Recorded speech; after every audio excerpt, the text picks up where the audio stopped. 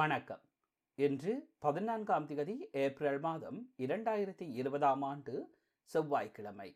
இன்றைய காலை நேர இலங்கை செய்திகள். செய்திகளை வாசிப்பவர் மலரவன். முதலில் இடம்பெற இருக்கும் செய்திகளின் சாரம். தாதியர்களை ஏற்றிச் சென்ற பேருந்து வீதியை விட்டு விலகி விபத்துக்குள்ளானது. ரஞ்சன் ராமநாயக்க நீதிமன்றத்தில் முன்னிலைப்படுத்தப்பட உள்ளார். இறுதிச் சடங்குகள் குறித்த உலக சுகாதார ஸ்தாபனத்தின் அறிவுறுத்தல்களை பின்பற்றுங்கள். இலங்கை ஜனாதிபதிக்கு ஐநா வேண்டுகோள்.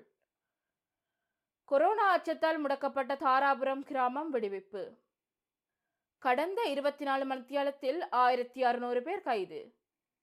இனி தொடர்பென விரிவான செய்திகள்.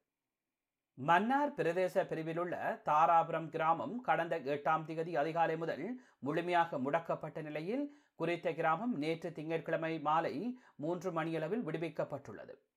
கடந்த மாதம் 18ஆம் திகதி மன்னார் தாராபுரம் கிராமத்தில் இடம்பெற்ற மரணச் சடங்கு ஒன்றில் கலந்து கொண்டுவிட்டு புத்தளத்திற்கு சென்ற ஒருவருக்கு கொரோனா வைரஸ் தொற்று இருப்பது உறுதிப்படுத்தப்பட்டுள்ளது. குறித்த நபர் கடந்த 15ஆம் திகதி இந்தோனேசியாவிலிருந்து இலங்கைக்கு வந்துள்ளார். அதன் பின்னர் 18ஆம் திகதி மன்னார் தாராபுரம் கிராமத்திற்கு வந்து மரணச் சடங்கில் கலந்து கொண்டு பின்னர் மீண்டும் புத்தளத்திற்கு சென்றுள்ளார். இந்த நிலையில் குறித்த நபர் புத்தளத்தில் 2 வாரங்கள் தனிமைப்படுத்தப்பட்டிருந்தார். பின்னர் சமூக ரீதியில் அவருக்கு பரிசோதனைகள் மேற்கொள்ளப்பட்டது.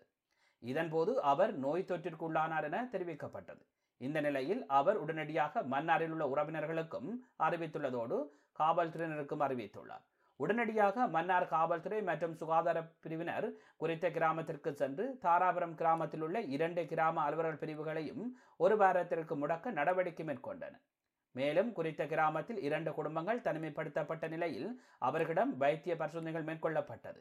பரிசோதனை முடிவில் அவர்களுக்கு எவ்வித தொற்றும் இல்லை என அறிக்கை வந்துள்ளது. இந்த நிலையில் குறித்த தாராபுரம் கிராமத்தை விடுவிப்பது தொடர்பாக மன்னார் மாவட்ட அரசாங்க அதிபர் உரிய அதிகாரிகளின் கவனத்திற்கு கொண்டு சென்றார்.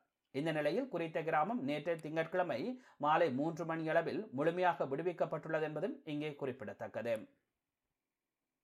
இன்று மாலை 6 மணியுடன் நிறைவடைந்த 24 மணித்தியாலத்தில் ஊரடங்கு சட்டத்தை மீறிய 1600 பேர் நாடளாவிய ரீதியில் காவல்துறையினரால் கைது செய்யப்பட்டுள்ளனர். இதேவேளை நாட்டின் கொரோனா அச்சுறுத்தலை அடுத்து கடந்த மார்ச் மாதம் 20ஆம் திகதி முதல் நாடளாவிய ரீதியில் ஊரடங்கு சட்டம் அமல்படுத்தப்பட்டது. அன்றிலிருந்து இன்று வரை நாடளாவிய ரீதியில் ஊரடங்கு சட்டத்தை மீறிய குற்றச்சாட்டின் பேரில் இதுவரையில் 26,600 பேர் கைது செய்யப்பட்டுள்ளனர் என்பதும் இங்கே குறிப்பிடத்தக்கது. இறுதிச் சடங்குகள் குறித்து உரிமைகளை மதிக்குமாறும் இலங்கை ஜனாதிபதிக்கு வேண்டுகோள் விடுத்துள்ள ஐநா முஸ்லிம்களுக்கு எதிரான குரோத பேச்சுக்களை கட்டுப்படுத்துமாறு வேண்டுகோள் விடுத்துள்ளது. ஐநாவின் மத மற்றும் நம்பிக்கை சுதந்திரத்திற்கான விசேட அறிக்கையாளர் அகமட் சயிட் இலங்கை ஜனாதிபதி கோத்தபாய ராஜபக்சவிற்கு அனுப்பியுள்ள கடிதத்தில் அவர் இந்த வேண்டுகோளை விடுத்துள்ளார் என்பதும் இங்கே குறிப்பிடத்தக்கது. காவல்துறையினரின் கடமைகளுக்கு இடையூறு விளைவித்தமைக்காக கைது செய்யப்பட்டுள்ள முன்னாள் நாடாளுமன்ற உறுப்பினர் ரஞ்சன் ராமநாயக்க இன்றைய தினம் நீதிமன்றத்தின் முன்னிலைப்படுத்தப்பட உள்ளார். தற்பொழுது அவர் காவல்துறையினரின் கண்காணிப்பில் உள்ளார் என்பதும் இங்கே குறிப்பிடத்தக்கது. காலி கொழும்பு பிரதான வீதியில் தாதியர்களை ஏற்றி சென்ற பேருந்து விபத்துக்குள்ளானது. இந்த சம்பவம் இன்று அதிகாலை இடம்பெற்றுள்ளதாக தெரிவிக்கப்பட்டுள்ளது. சம்பவத்தில் எவருக்கும் எந்தவித பாதிப்பும் ஏற்படவில்லை என தெரிவிக்கப்பட்டுள்ளது. உறவுகள் இதுவரை நேரமும் தமிழருவியின் செய்திகளோடு இணைந்திருந்தீர்கள். மேலதிக செய்திகளை எமது இணையதளங்களில் நீங்கள் பார்வையிடலாம். எமது இணையதள முகவரிகள் கீழே தருகின்றோம். இதுவரை நேரமும் எமது செய்திகளை செவிமடுத்த உறவுகள் அனைவருக்கும் நன்றி, வணக்கம்.